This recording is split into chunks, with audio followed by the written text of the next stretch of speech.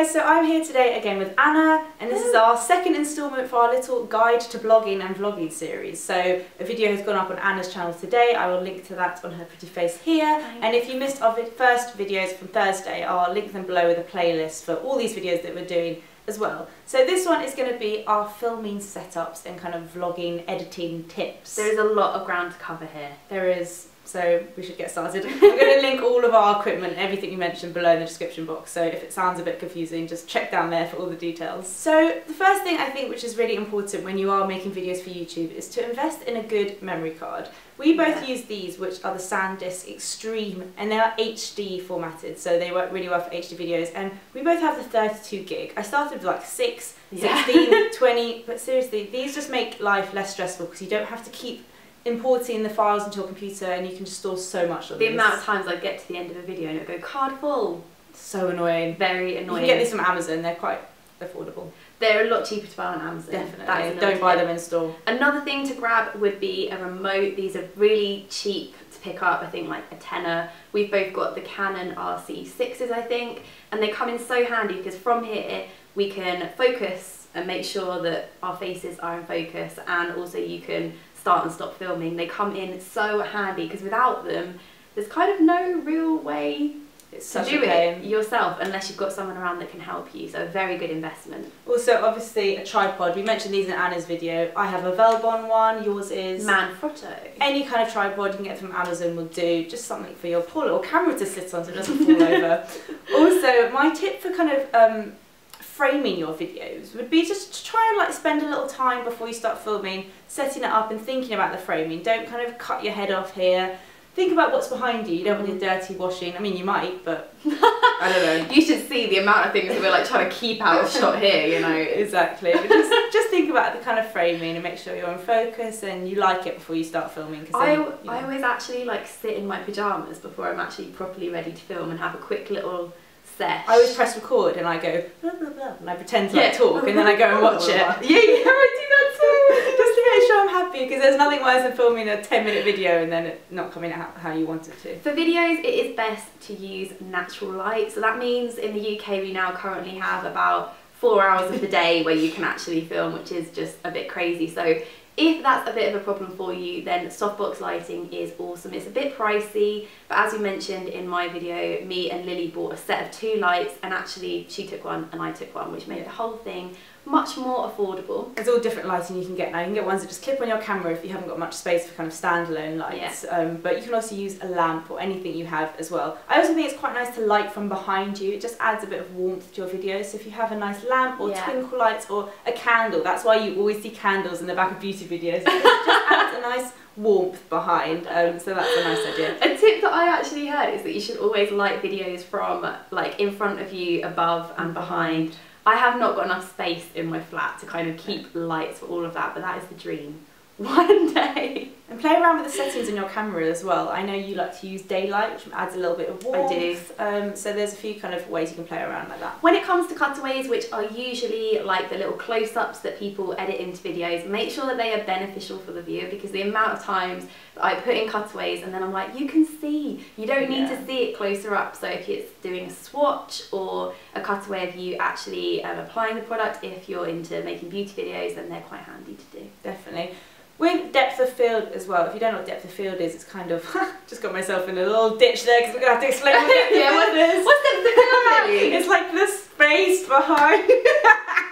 I used to film in front of a wall and I found that I wasn't liking my videos as much because it was just a little bit flat. Whereas you see all this nice like blurriness behind us, it's because we kind of have more space. We have a table and a sofa, and play around with that. I think that's a nice... And that is also to do with your lens, and we were going to quickly talk about the lens which we both use to film our videos, and the reason that there's good depth of field and we're able to get like a bit of blurriness, I mean, we know really nothing much about cameras, so I'm sure there's a lot more technical information about this than what we're telling you, but something with a smaller f number creates that look better, and we both use this, and it's the Sigma, I think it's the f1.4. So 30mm f1.4. Yes, so good. It's a little bit heavy, so it's not one to take around with you. No. But we both always use this for filming. It's what we're filming on now, was what on any of my recent videos I filmed with, and yours as well. So nice. But as Anna was saying, if you want to know the techie stuff, there's so many good videos on YouTube. I always look at reviews before buying techie stuff. A cheaper version of that would be the Canon f1.8 50mm, which I think is around £80, which is significantly cheaper than the Sigma, but we both used to use these, didn't we? Yeah, you just have to have your camera quite far away from you, but it's really good. So once you've filmed your video, it's time to import it and edit, which is, I actually love that bit, but some people find it the boring bit. I find it I like editing. So a little tip that you might not know, because I remember when, I think it was you or Amelia didn't know about this. I did not know this. A lot of Mac computers have slots in the side for you to insert your memory card straight in, so you don't need to use the cord or anything. So just put it straight in, import it into iMovie, or whatever you're using. We use iMovie. Create a new event, and I like to label everything so I don't lose any files. God, you are just so damn organised. Something that I recently picked up, and this is honestly one of the best things I've ever purchased, is an external hard drive. Yeah. They are so good because video files take up so much space, and my old laptop was like churning away with all of these videos on it. So these are a really good purchase.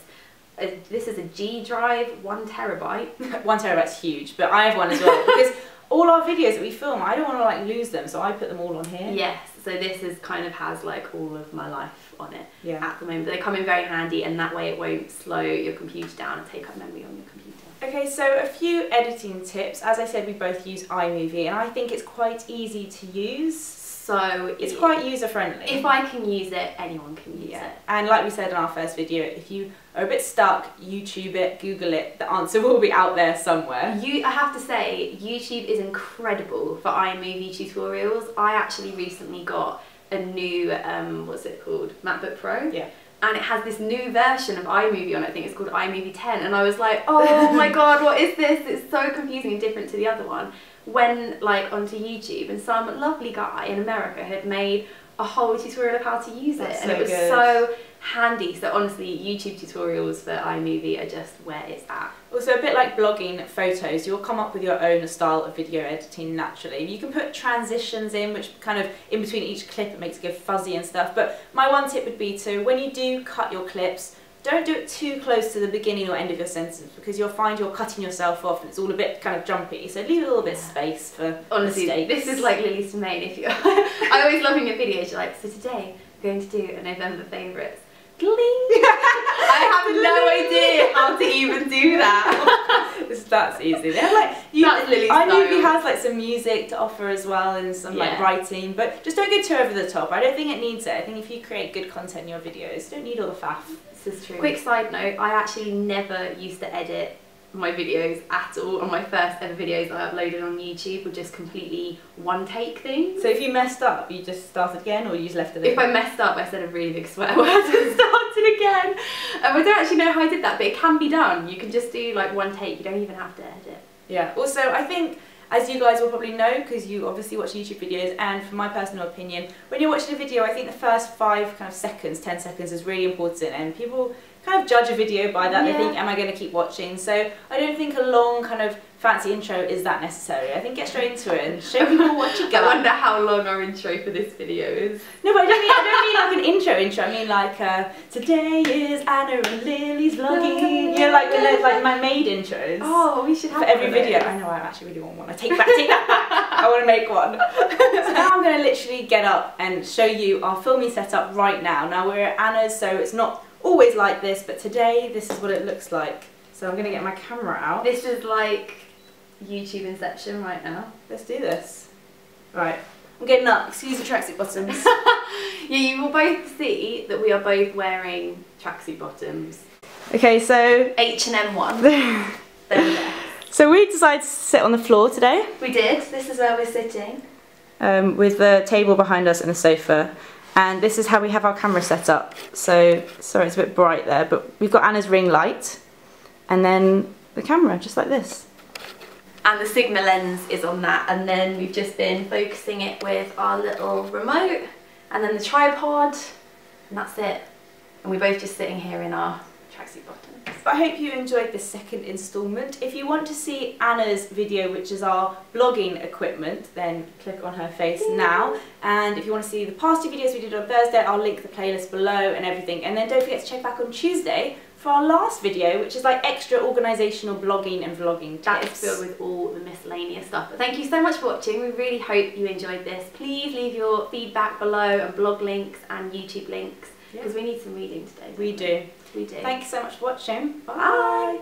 Hi guys, so today I'm here with Anna. Hello. And we are starting an exciting little series that we've got planned for this week. We're going to be uploading videos on